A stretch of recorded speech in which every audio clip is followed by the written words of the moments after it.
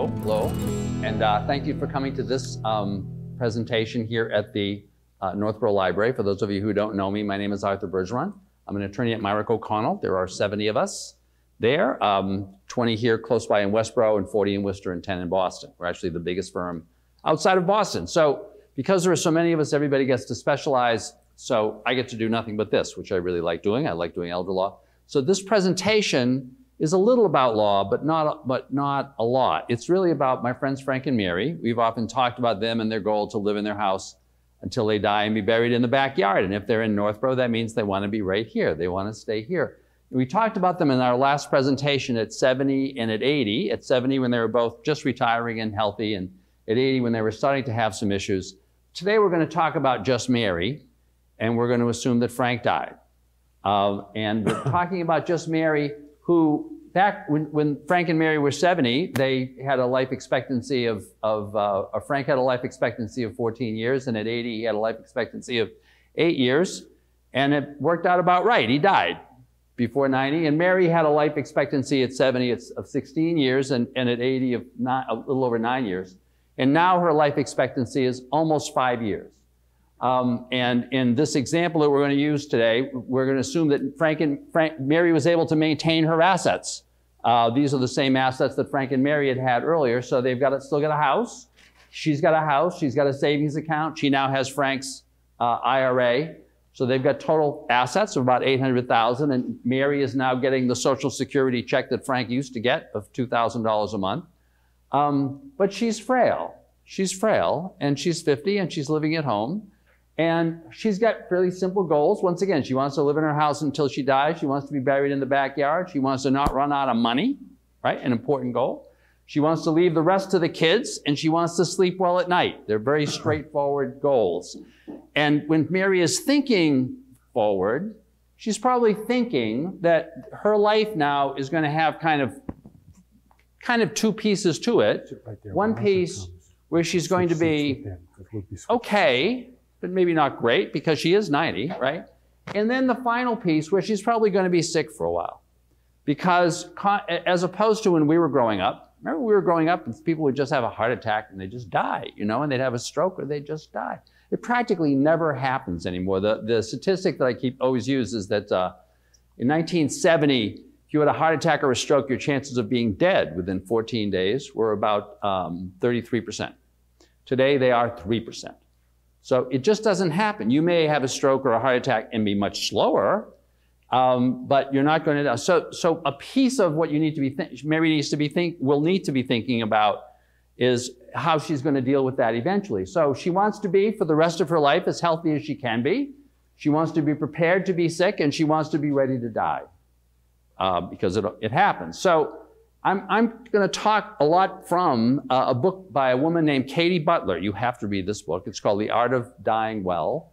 And in each chapter, she starts off the chapter by saying, so this chapter is really relevant to you if you identify with some of these lines. So this was a chapter called Adaptation. And I'm using that for Mary at 90. So you know you're not going to get better. You know, you kind of are how you are, and you're not going to get much better than that. People you used to help, they're now kind of helping you. You're using hearing aids or a cane or a walker. You need chores. You need help getting chores done around the house or doing other stuff, groceries, taxes, dinner, right? A lot of things. Your health conditions are no longer an annoyance.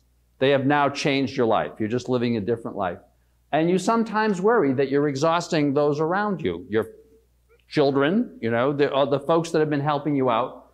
And so when you're in that situation, I guess the question is kind of, what do you do? Now, in all of these presentations, I've asked Sarah Burke or her partner, Rebecca Weil-Wesley, who are geriatric care managers, aging life care professionals, also called geriatric care managers, to speak because they are the kind of the hidden, I want to say gem that for folks often don't talk to or don't realize exist. They're basically people that if you're trying to figure all this out and you're Mary, can try to help you figure it out in terms of kind of what your options are, you know, what you should be doing, what programs are available, a lot of different stuff. So I'm going to ask Sarah to talk for a few minutes.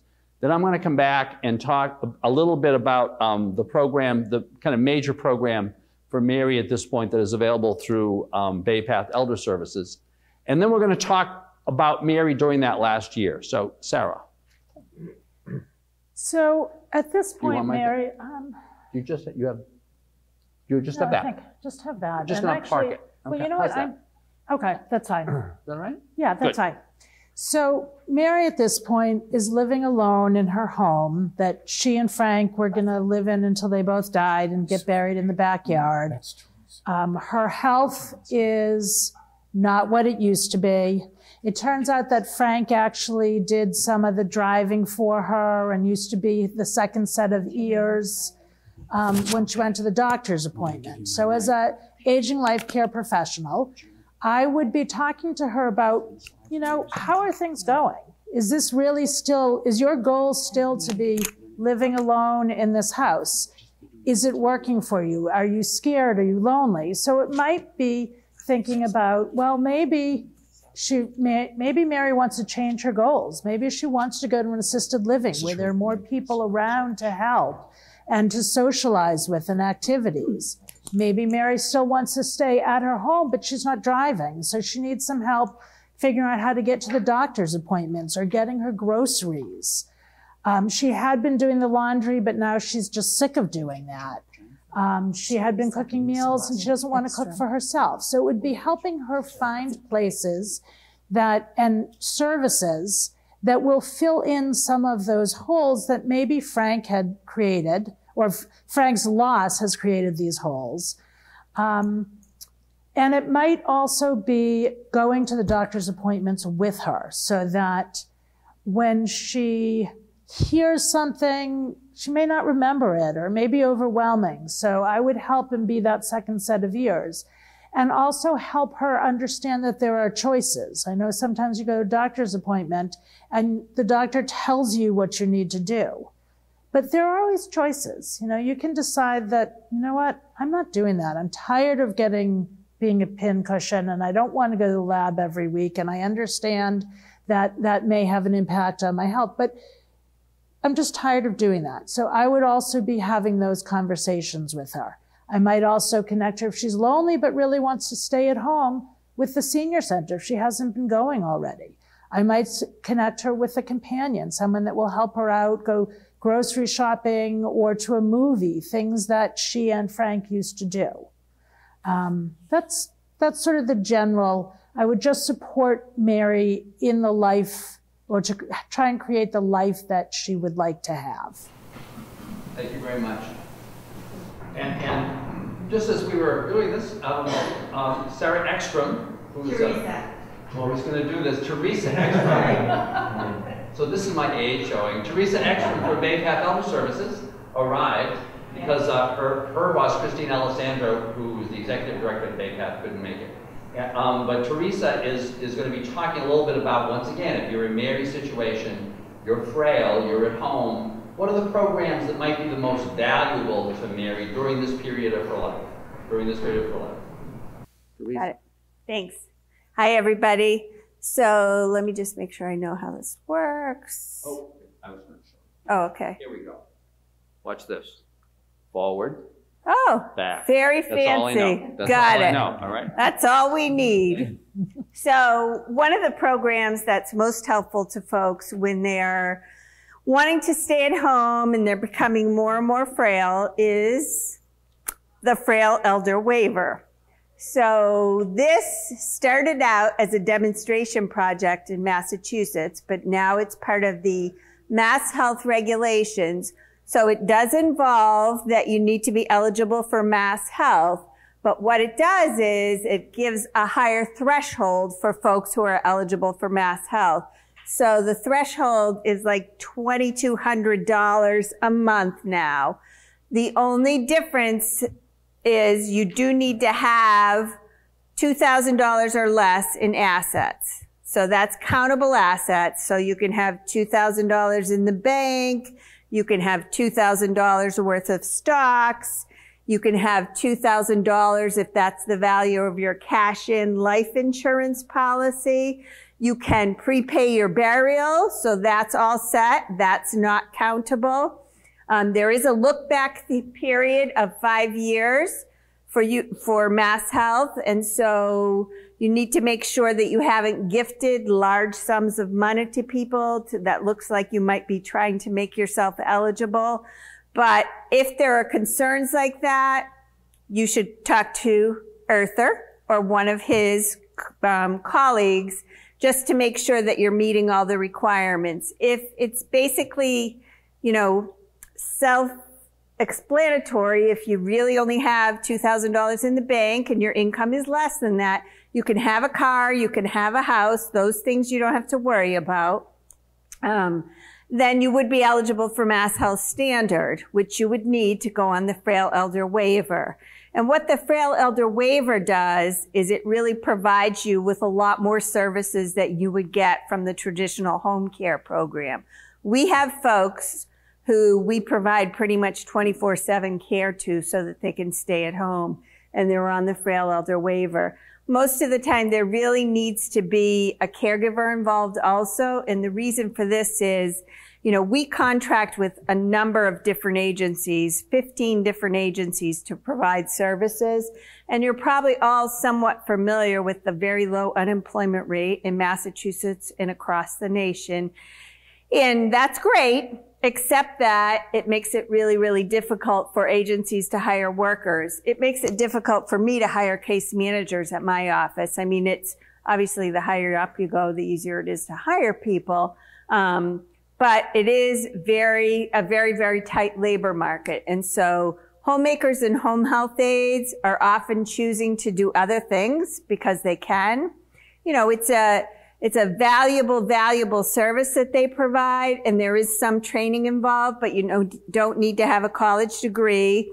And frankly, these days you can get, a job sometimes at Target or wherever for $15, $16 an hour, which is more than they make as a home health aide.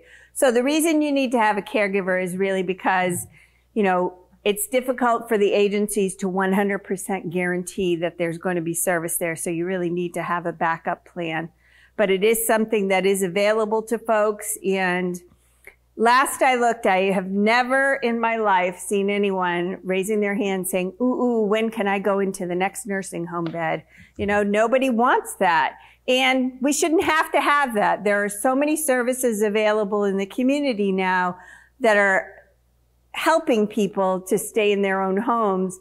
People should really try and access those services. And I'm not saying that there isn't a place for nursing homes, because sometimes people just are really not safe at home and they do need to go to a nursing home. I'm just talking, So actually, this eligibility helps, but basically what you need to have is 2 assistants with 2 ADLs. So we're looking at bathing, dressing, toileting, med management, those kinds of things. Funny thing, the reason that most people go into a nursing home is because they can't manage their medications at home. So in response to that, there's a lot of different things. I don't know if any of you have ever heard of the medication dispenser, but it's actually this little machine, and somebody needs to preload all your medications. And in the morning, it says, Teresa, it's time to take your medications. And so I toddle over there and get my little cup that drops down and take my medications. So there's a lot of things that are available to people now so that they can manage their medications in their home. Obviously, something like that isn't good for someone who's confused or whatever, because they're going to be like, who is that talking? And you can we had one for my mother, and we actually recorded our own voices. Ma, you need to take your medicine. She thought it was kind of funny. Oops, that's not mine. So these are a list of the services that we can provide.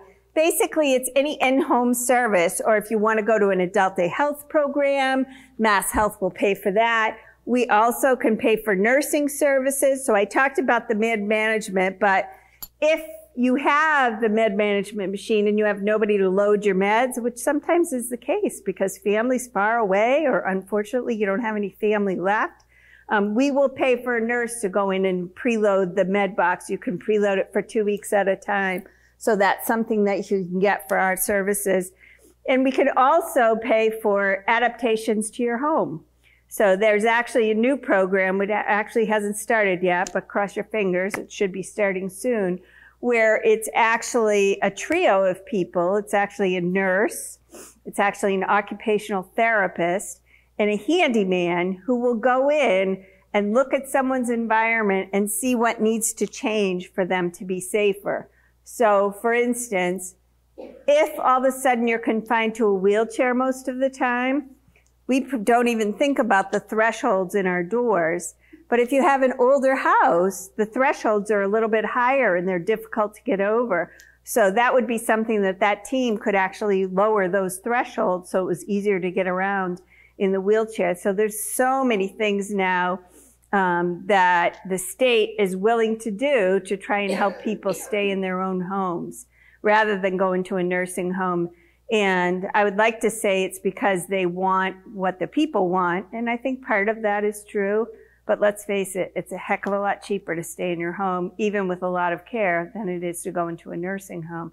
Because nursing home these days are anywhere from $6,000 to $12,000 a month.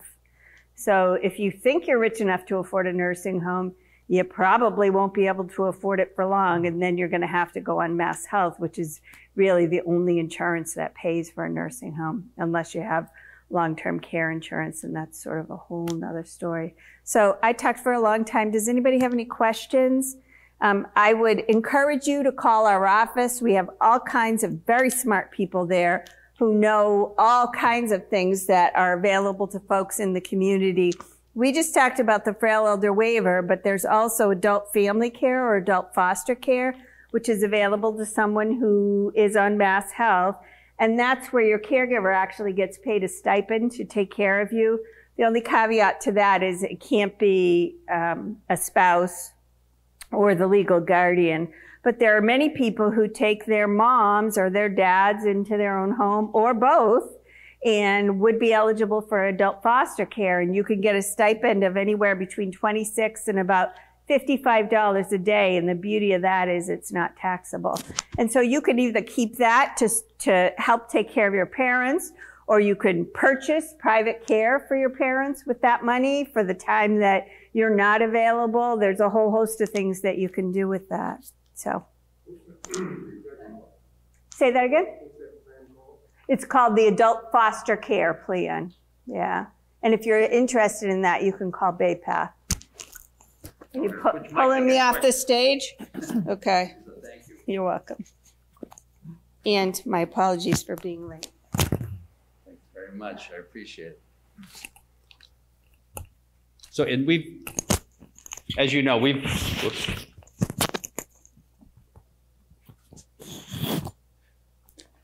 often had folks from BayPath here, and they're just, it's a great organization, and they can really help Mary. They're the one organization that really can provide kind of comprehensive services to Mary, just to keep, if she's really frail, and otherwise, if she would be stuck being in a nursing home.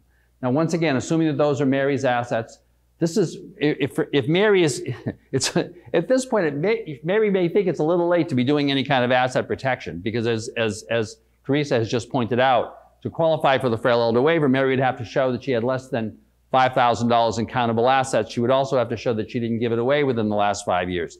If her husband were still alive, she could give everything to her husband and then immediately qualify, but that's not an option right now, right?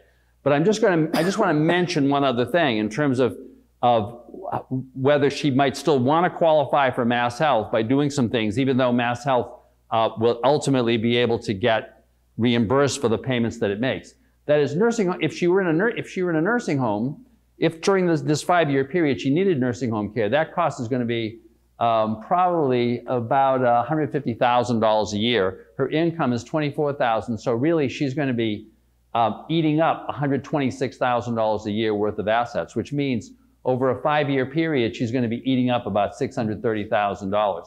She actually has $800,000 in assets, so that if she gave everything away right now at 90, and it turned out she lived longer than 5 years, she could then qualify for Mass Health by having that pool of money that she had given away to a daughter or to a trust or whatever, pay for that care during that time, and she would still end up or her children would still end up with some money after she died, right? So she's got some options. At this point, it probably would make no sense for her to be doing an irrevocable trust, to be transferring assets into an irrevocable trust, although she should be talking to her attorney about it. But the point is, at this point, what Mary is really trying to do is stay home for as long as she can. But she's at the point, kind of to use a metaphor, she is just kind of going along at that point, and trying to stay at home. But at some point, she's going to get to the point, which in Katie Butler's book is called awareness of mortality, which I would say metaphorically is the point at which you're kind of on the boat and you're going along and you can see the shore in the distance. Now, you're not at the shore, but you can see the shore in the distance. So you're starting to look at this period of your life, which is going to end in your death, And you're not going, and the goal during that period is not to not die. I mean, nice concept, but I had a client who once said, Michael, I'm never going to die. And I said, that's an interesting idea. You should have a plan B though, just in case, right? So in this chapter, which is called Awareness of Mortality, the doctor is saying to you, you have a serious illness, or you have a terminal illness, or you have stage 4 cancer, or that you have a vital organ that's just not doing very well, whether that's your heart or your lungs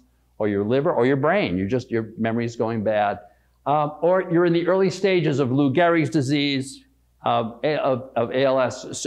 So you know where all of this is going. Your doctor is kind of not giving you a prognosis or is saying, oh, it's not good, or it's poor, or it's dire, or doctors are using words like chronic, progressive, serious. And doctors are talking to you about your goals of care as opposed to cure. So when you're Mary at that point, you really want to be thinking out a whole bunch of things. The best person that you can talk to about that is probably your primary care physician. Probably not the specialist who had been taking care of you to cure something that was trying to get cured, but rather the person that you can kind of trust to be talking to you about how do you live as well as you can live during these last months of your life. So I asked Dr. Michelle Ricard, who was a doctor, kind of retired now, they never really retire, but who was a gerontologist for her life, to talk a little bit about that and talk about how she would talk to Mary if Mary were expressing these kinds of symptoms or issues. Dr. Ricard. Thank you, Arthur. Good afternoon, everybody. I wanted to use the board here, so if I write on here, can everybody see it, or does it? Okay. So what I want to start off is by asking you to tell me some things that would make you happy in your last year. For example, being able to see the outside environment, for as long as you can, just as an example. So I'll say watching the fall foliage.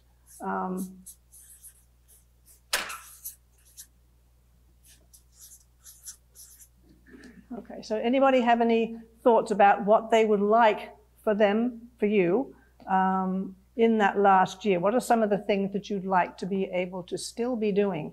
Because you're alive, and you're not dead until you're dead. So we need to talk about how to make your life the best that it can be at this point. So any other ideas? Out to dinner. Okay. So eating.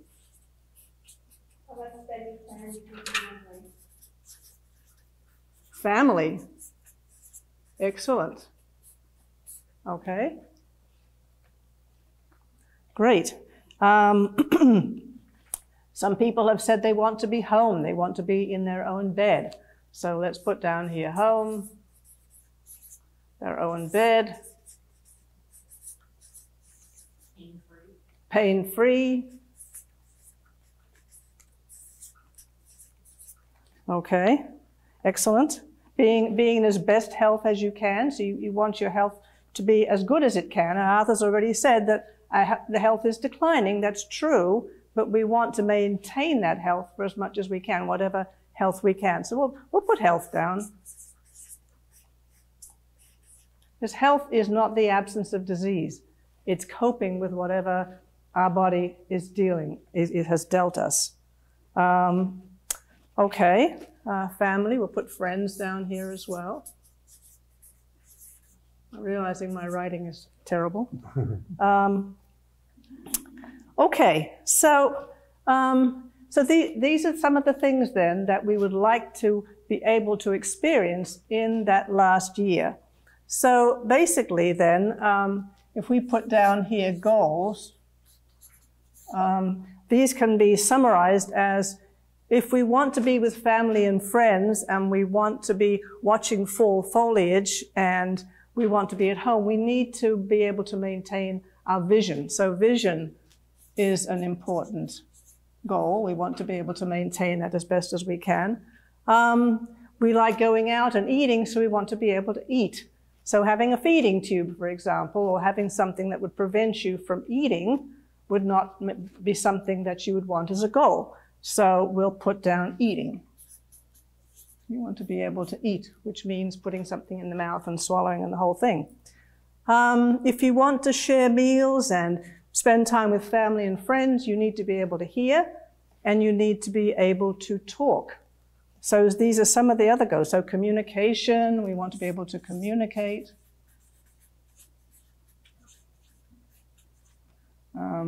Hearing, speaking. Okay. Excellent. So let's move on now to, is anybody here over the age of 90? 90 or above. Okay, all right. So, but we're all heading there. Arthur's saying we're heading there, so we are heading there. Some of the changes that happen when we get into our 90s are what we call physiological or normal aging changes. When I was starting off in my practice, ageism was a big topic, and if you said, oh, if the doctor said you're old, then they were manifesting ageism. And the last thing we wanted to do was to tell someone, well, that's because you're old. And we still don't like to do that because we like to see if there's any underlying conditions that we can change and make you be better. But there are certain physiological things that happen. Normal aging happens. So some of the changes, can anybody think of some changes that we'll categorize them as whether they're physiological or age-related diseases later? But some of the things that you've seen or are experiencing with aging, particularly at the age of 90, some of the things that we talk about. Mobility, excellent. Difficulty with mobility, correct. Sight, yes. The vision starts to go down. Okay. Hearing, that's right. That's a very common problem, isn't it? Hearing. Memory.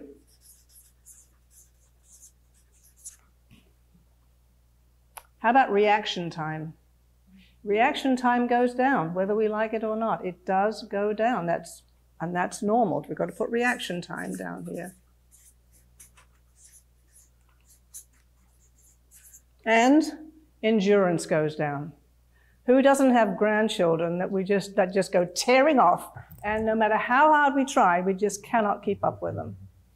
Okay. So your endurance goes down, and that's a physiological thing. We can't change that. You know, a weightlifter who's lifting fantastic weights at 40 cannot lift those weights at 90. They just can't do it. Now, they're going to be probably better than someone who's never lifted weights, but the muscle just isn't there. So your endurance goes down. Now, I am going somewhere with all these things. You'll see in a minute. Taste goes down. Things don't taste as good anymore. We want more seasoning. We want more salt and pepper on things. So taste and smell, they both go down. Okay. Digestion. How does digestion change? Right, appetite maybe not quite as big. They've shown that digestion actually doesn't change in terms of what the stomach and intestines do, although there are some age-related things that can happen with that. But in general, that kind of works okay. But yeah, appetite goes down, right. But appetite may go down because we don't taste and smell as well. So the food just doesn't have that interest anymore. And we may not feel like the energy goes down. Don't have the energy to cook anymore. You know, it's just too much of a hassle to use the stove, even the microwave. All right, so other things, frailty. People get frail. And then other things I just wanted to put in here, things like atherosclerosis, strokes, coronary artery disease, things that, the organs that our blood vessel supplies. So I'll put down arteries, but what I'm really referring to is disease of the arteries, okay? And then diabetes, okay. And hypertension. Oops, what am I doing here? Trying to write sideways, doesn't work. Okay, so some of these things, like I said, vision is normally good as we age, only if we get a disease that is affected. Cataracts can be removed. Macular degeneration is a disease. It's not part of normal aging. So the only things, like I said, that really go down is physiologically reaction time, endurance, and everything else really is just part of diseases that affect us. Mobility is affected by degenerative joint disease, you know. So where do all these things lead us? Well, they lead us to the things that some of our speakers were talking about, that if you don't have reaction time, then you're not going to be good in traffic and behind the wheel of a car. So driving becomes an issue.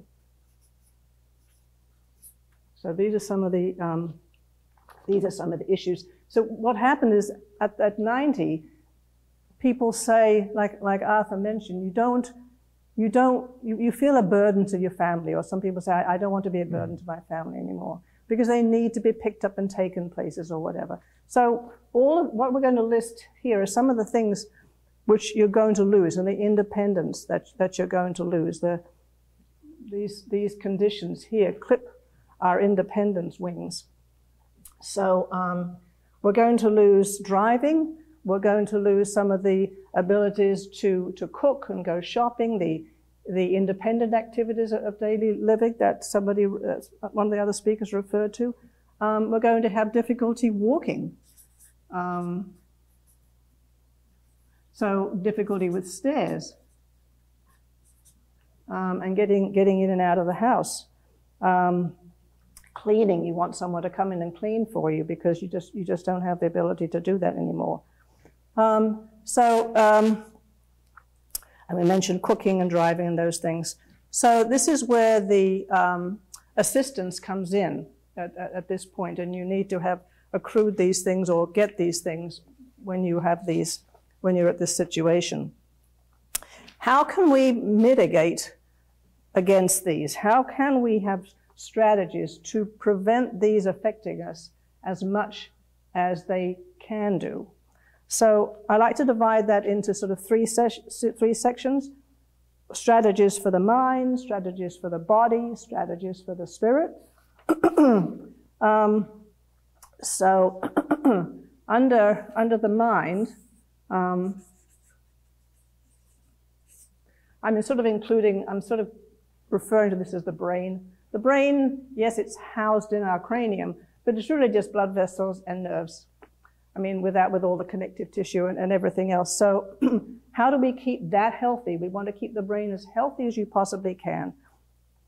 So we keep the neurons happy by making sure that the blood vessels are healthy, and the blood vessels need to be healthy by giving the body the proper food to nourish those blood vessels and keep them. So you know about cholesterol and all those things. So green leafy vegetables, fruits, other vegetables, and staying away from dairy and all that stuff will help those arteries stay healthy.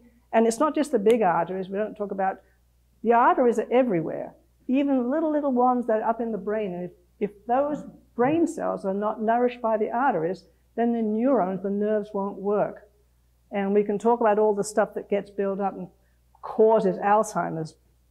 I think the cause of Alzheimer's is vascular. It has to do with our blood vessel health. So we need to keep the blood vessels healthy. Green leafy vegetables release nitric oxide. Nitric oxide dilates the blood vessels, keeps them open, keeps them expanding. Anyway, staying with the mind for a minute, we need to do mind games. Does anybody here do that? What's it called? Haiku or whatever it is where you have Sudoku. Oh my God, I cannot get Sudoku. I just can't get it. But, you know, I really haven't sat down and tried really hard. But it's complicated. But that's a great mind game. Does anybody else here do Sudoku? Or? Excellent. Any other mind games that anybody else plays? Crossword puzzles, excellent.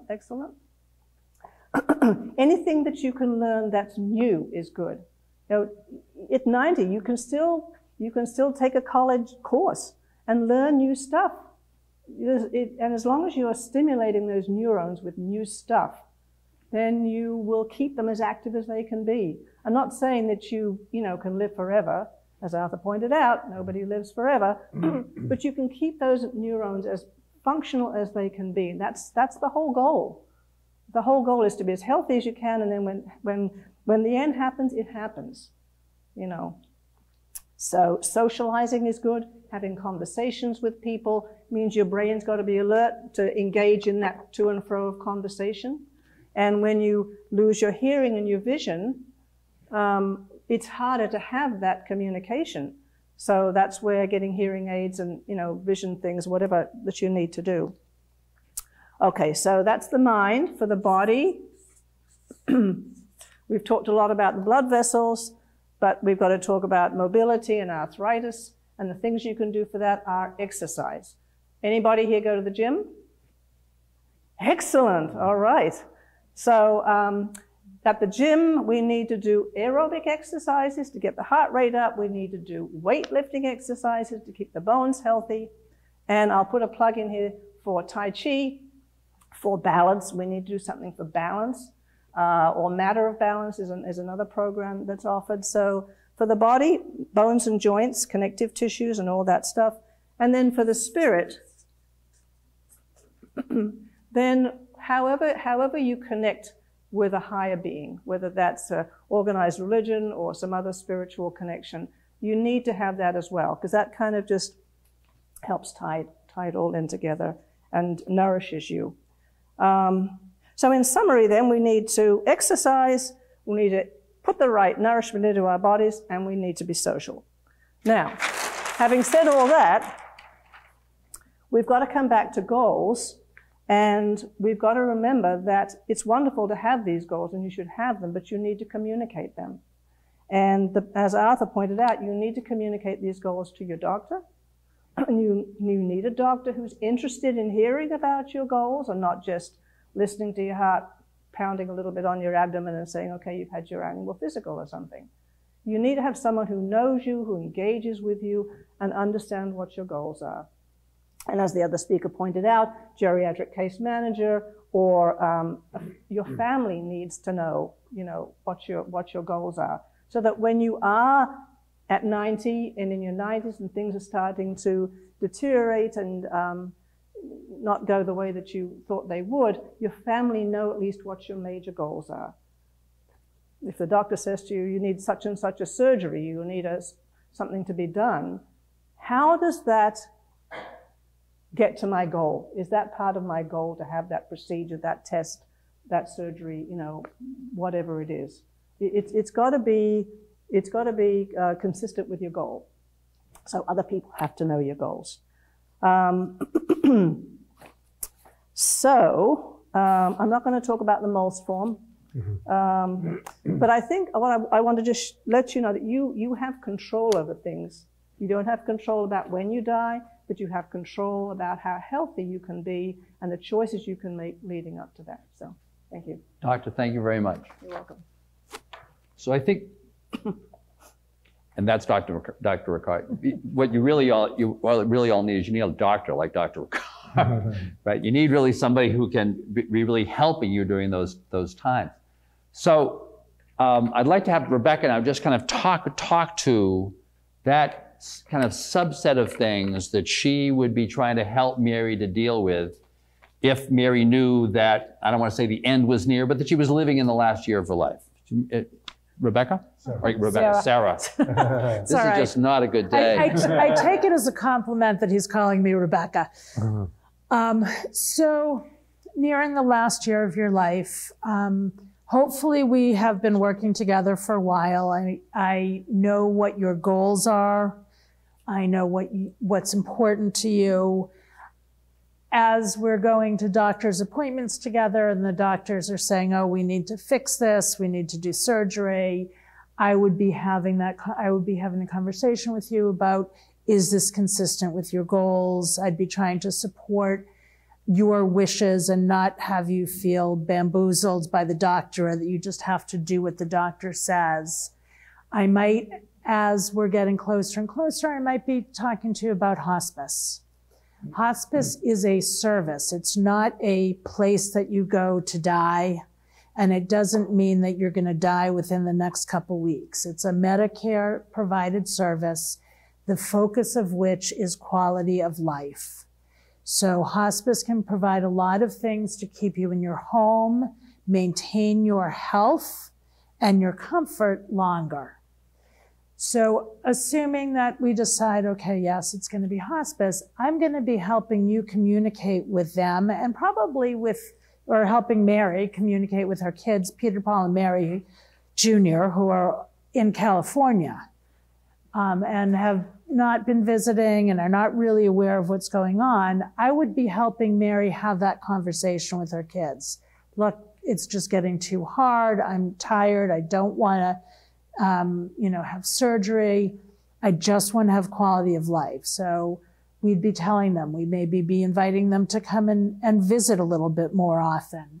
I'd be connecting Mary with hospice, helping hospice understand who Mary is, what she wants her life to look like, what's important to her. We had a client recently who loved animals and was living in a memory care unit at a assisted living facility. We told hospice, and they had a therapy dog come and just sit with her for a while. She liked being outside. We were able to get a chair that could get her outside in a way that a wheelchair couldn't. So she sat outside in the beautiful sun with the dog on her lap, and it was a beautiful, joyful day. And that's part of what we try to help create as people are entering that really last stage. We also will do, sometimes we do creative things. If someone's having trouble hearing, we might have headphones and a pocket talker to help them be able to hear better when people are visiting. Just a variety of different, if they love McDonald's, we might run out and get McDonald's for them. It may not be the best choice in the world, but it's about what they want and quality of life. I think that covers. I just want to mention, so I was talking to Sarah's partner, Rebecca Weil-Wesley. We were having a meeting a while ago, and she said, I have to stop at Target and pick up more toilet paper for my client. I said, you have to pick up toilet paper? She said, yes. She said, this was actually a woman that she'd been working with for years. And she was going into the kind of the last stages of her life. And she said, I promised this lady, she was living at home, she'd never run out of toilet paper. So I got to make sure we got enough toilet paper. So the point is that if what you, as opposed to just hiding, when you're thinking about this last year of your life, the goal of the exercise is to try to reach out, obviously, and as opposed to just imposing everything on your kids.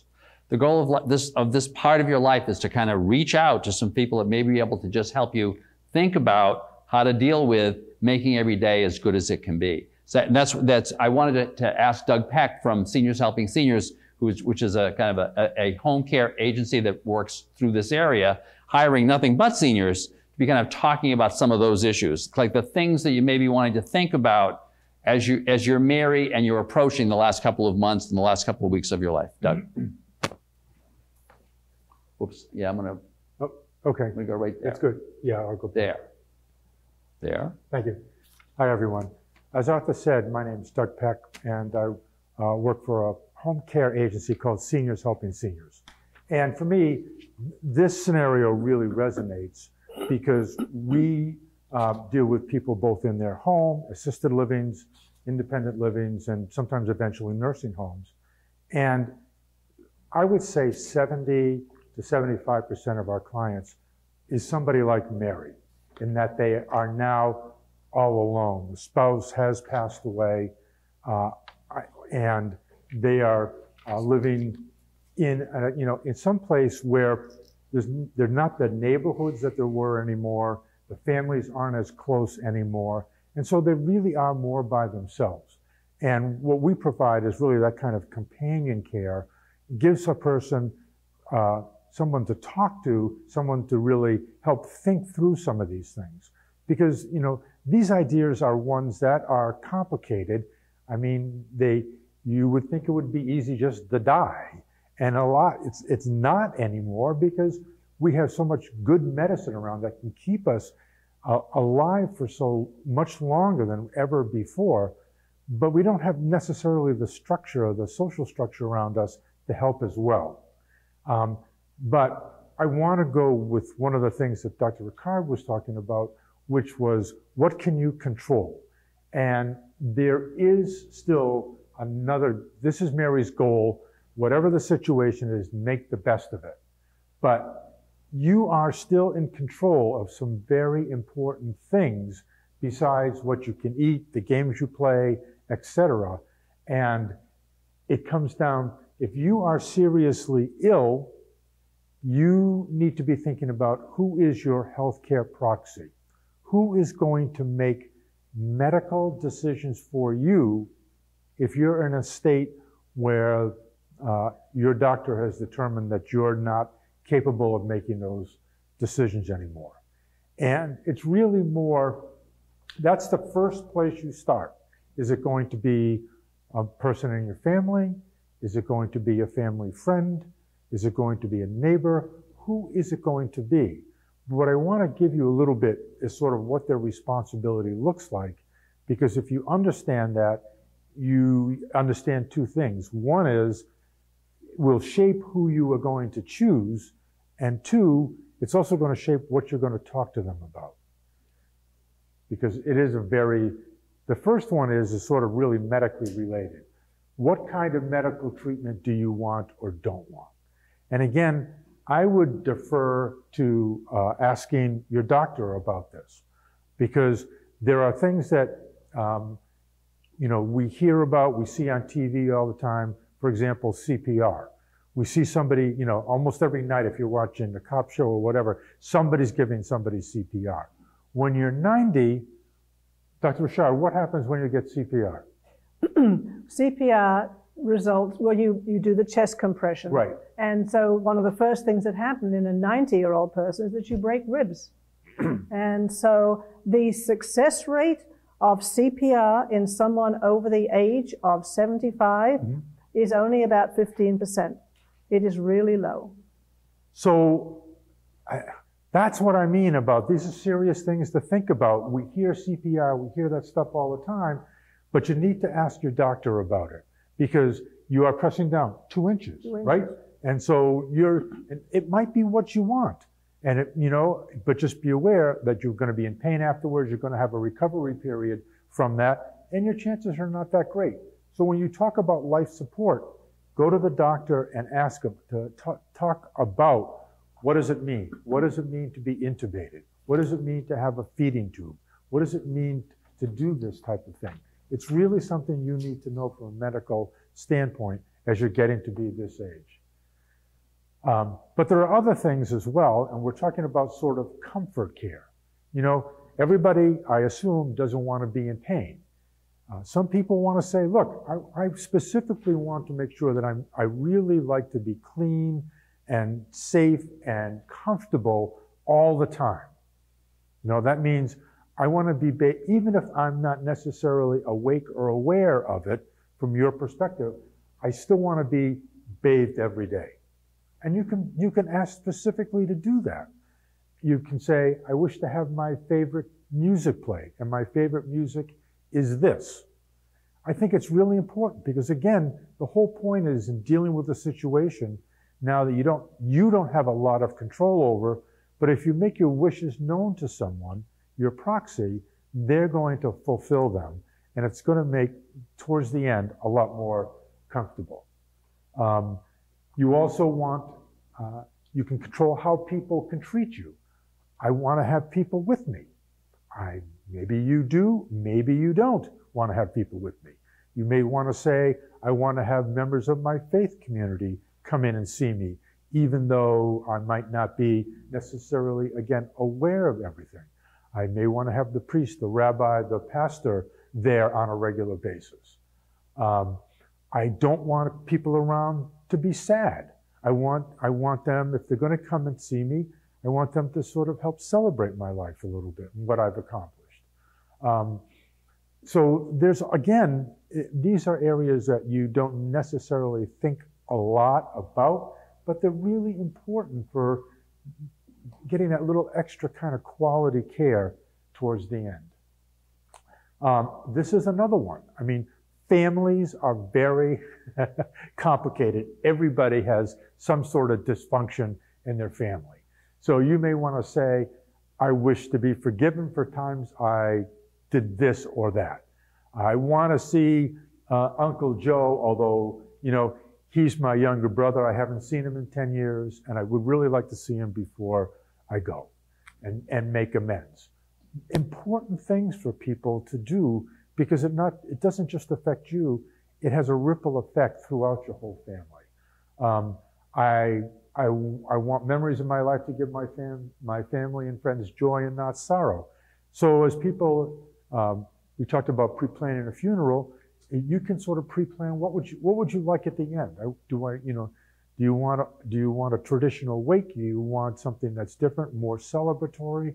How do you want to do all of this?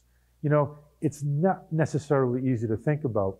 I have listed some things in the program, though. There are places you can go that will give you some other ideas. They are right here. 5 Wishes, Honoring Choices, the Conversation Project. What's the name of that card deck now? It's called the Go Wish game. Yeah.